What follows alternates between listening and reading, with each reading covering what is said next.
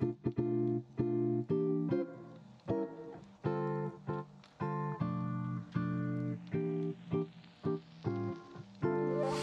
guys, I'm Gary Poe from Late to the Table, and this is the top 80 through 71. Well, in all honesty, it's actually not where, let's keep it a little secret though, but I usually run through a lot of stats, at least I used to when it comes to YouTube. And I always noticed that when it came to these top 100 videos, like around 80 through 71 is usually the least watch out of all of them. So what we're going to do here is we're actually going to talk about something completely different.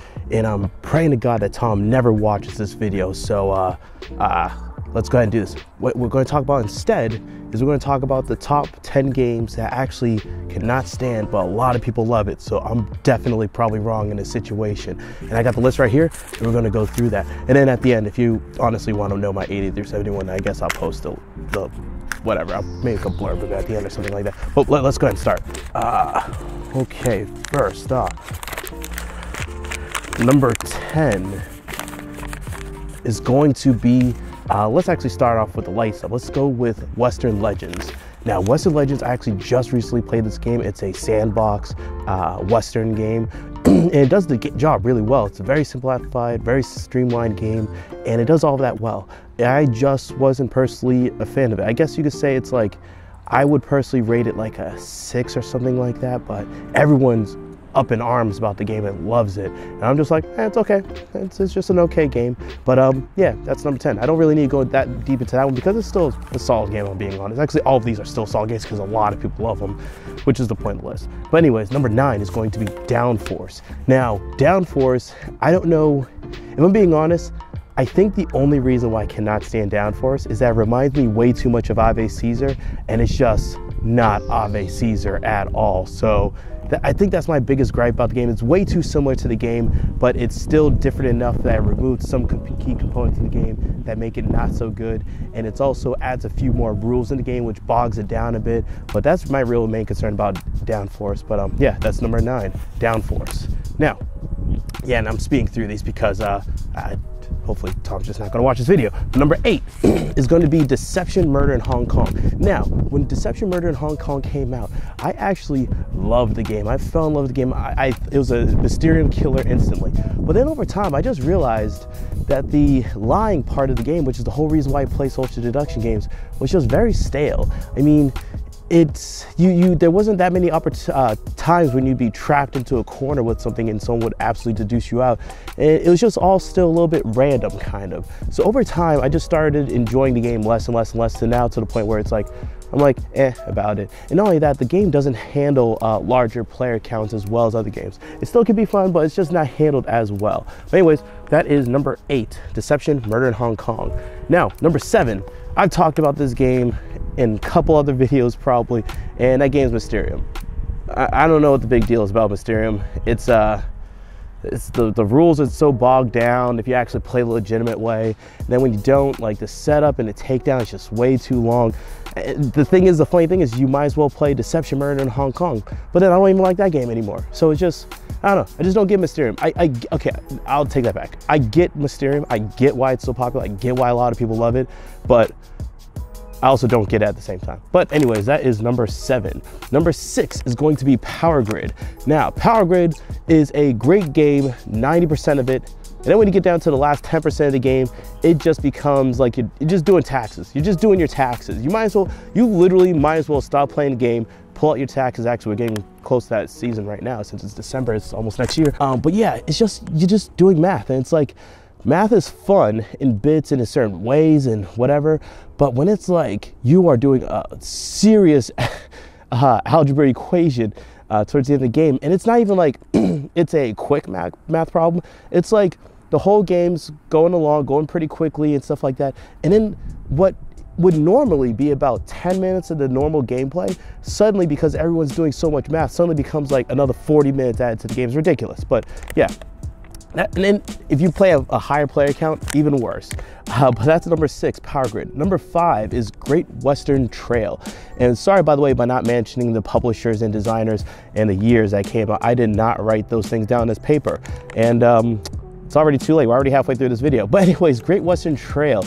It's a interesting game because I feel like I would have really enjoyed it, but what ended up happening was that after a while, it just felt like one of those games where it was just mechanics for the sake of mechanics, and it just really bothered me after a while because there were just so many mechanics thrown into that game, and while it all made sense and it all worked, it almost felt like the same exact thing that is kind of going on with, what's that game called? It's a new Kickstarter that's going to be coming out soon, or it already did come out. I might be completely ignorant of it. I want to say it's Eternal Darkness, but it started out as Mystic Vale. It's one of those things where it's like, the original game was Eternal Darkness, where it had this really cool core mechanic, but then they threw in a ton of other mechanics into the game, but then down the line or in the past or something like that, they released other versions of that same exact game, but it's just one mechanic out of that game or something like that. It just feels like one of those situations, which there's nothing wrong with Eternal Darkness. I actually haven't played it yet, so I can't really judge it.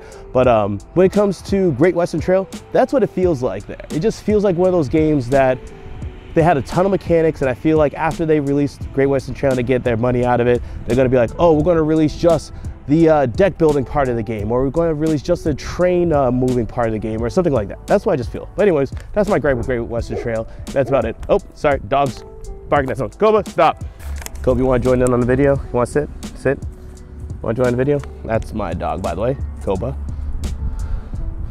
Yeah, he's adorable. And sorry for having the camera cut off for a second, but the number 4 is going to be Lords of Hellas. Now, the problem I had with Lords of Hellas is that I thought when I backed the game, I got everything for the game. I literally thought it was just going to be that next game.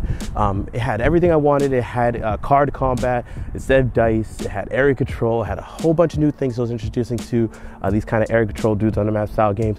Ton of miniatures, I love that stuff. A ton of different powers, etc. But the thing is that the game, after I played it a couple times, few times, whatever, it was the same problem with Western Trail. It was just kind of bogged down with mechanics. And while the mechanics seem to make a lot more sense than they did in Great Western Trail, and why they exist and why they have it, why they were there and stuff like that. But the problem I had really was that the mechanics kind of made the game a little bit clunky. And it was starting to become clunky on like the side of like how, what's the game? Why am I having brain fart in this game?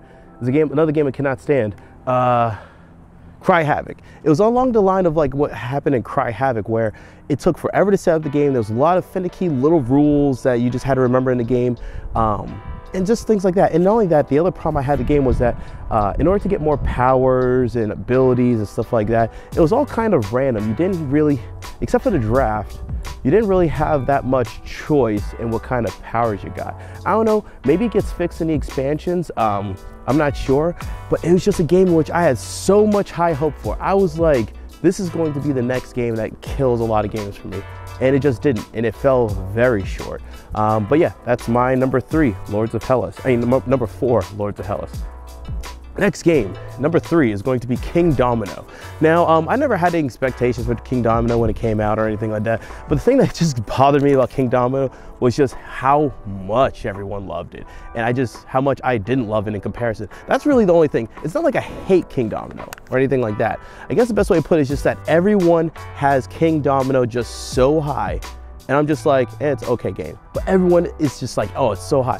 Like, I know probably at least 10 people that have played the game at this point right now. I wouldn't be shocked, maybe 100 times, because they just play it all the time and they play with everyone. They play with everyone they know and stuff like that. They have like 3 copies of the game so they can play like with a bigger map and stuff like that with more players and everything.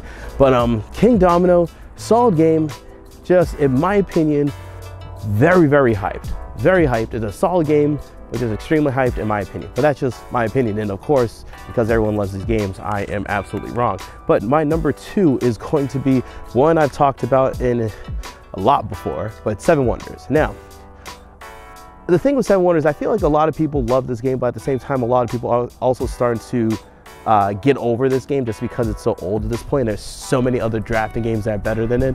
And that's my main gripe about it. It's just that there are so many other drafting games that do the same thing with less rules. It's easier to teach, it's more streamlined, it's better art, it's a quicker game, it's quicker to set up, quicker to put down and stuff like that.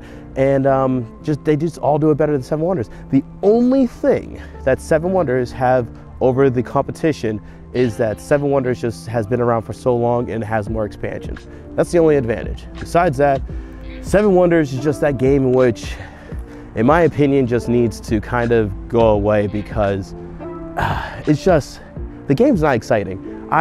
People call it a gateway game, and I've tried it several times getting people into the hobby by bringing that game out, and they're just so dull. Like they're just like, oh, that was an okay game. But then I pull out something else like an Insider, a Fake Artist Goes to New York, a Raw, or something like that. Then they get excited about the hobby and they're all interested in trying other games. But Seven Wonders is just not exciting. I don't know. I just feel like people that get into the hobby because of Seven Wonders are people that would have gotten into the hobby regardless of anything they play. They just like gaming in general, and they just always kind of knew that inside, and they would have always liked it. They weren't truly converted, they were just introduced, if that makes sense. But anyways, that's number 2, Seven Wonders. Now, number 1, the number 1 game that I cannot stand that a lot of people love is the entire Legendary series. Every single Legendary, there's not been a single one that's come out that's maybe changed my mind because they're all the same game. But Legendary is my number 1. And in my opinion, I just feel like it's that game in which if it didn't have its IP attached to it, or any of the major IPs that the game has acquired over the years, the game would just not have gone off at all. It just would have been very lackluster and people would just ignored it because the gameplay itself is just so dull. And not only that, the worst part about the game is actually not even the game itself. The worst part about the game is that in order to set up the game and to take down the game, it's longer than playing the game itself. To set up the game, it's like, even if you organize all your stuff properly and well, you get the app to help you pick a game mode and all the cards you gotta use, stuff like that, it still is a solid 20-minute setup. And then to break it down, it's like a still solid 15, 20-minute setup to break it down. And the worst part about it is that it's like, if you wanna play again, it's not like it's a quick refresh to, you just put everything on the board again and you're all set. It's like, no, you still gotta go through that same 15 to 20 minute setup, another same 15 to 20 minute breakdown. It's ridiculous. And then the game itself is like, the game usually lasts 30 minutes. It can go up to an hour tops, but the game plays pretty quick. And I just don't get it. I don't get how people would rather set up and break down a game rather than actually playing a game. That's really my biggest gripe with Legendary. But anyways, hope you enjoyed it. That was my 10 through 1 of games that I actually cannot stand that a lot of people like, so I'm probably definitely in the wrong about it because those games are making a ton of money and a lot of people are enjoying them and having fun getting into the hobby and enjoying themselves. And if people are like, hey, why do you have to make a negative video in the middle of this? To be honest, it's just lazy writing. I couldn't think of a positive thing. I've done positive one lists before and I just couldn't think of one. So yeah, that's the reason why. But anyways, hope you enjoy the rest of the top 100 I was gonna say playlists as if this is like a CD or something like that. But I hope you enjoy the rest of the top 100 list. If you actually want to see my 80 through 71, I should be playing it in probably another second, but see you until next time, guys. Peace, see you.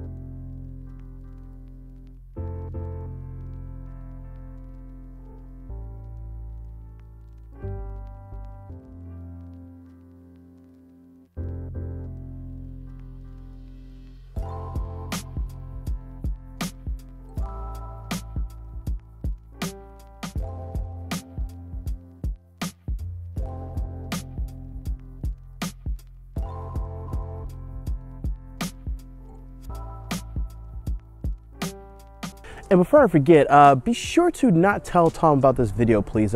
It'll just help me out a ton, and it'll just be the most useful thing. Hello? Hello, Gary, it's Dan. Dan, you mean Cora's dad, Dan, right? Yes, Cora's dad, Dan. Now, listen, man, you clearly hate all these games. What are they doing in your top 100? This is ridiculous. I'd like to just talk about other things besides top 100s, you know? You're just making a mockery now. You just make a mockery of the whole thing. It's not acceptable. Tommy's just not going to so much trouble, he's going to come down on you like a ton of bricks. He's going to grind you into the floor like the insignificant worm you are. Because you are a worm, Gary. You are a worm. You need to let me on these videos. I want to be on your videos. Let me on the videos, Gary. Let me on the videos.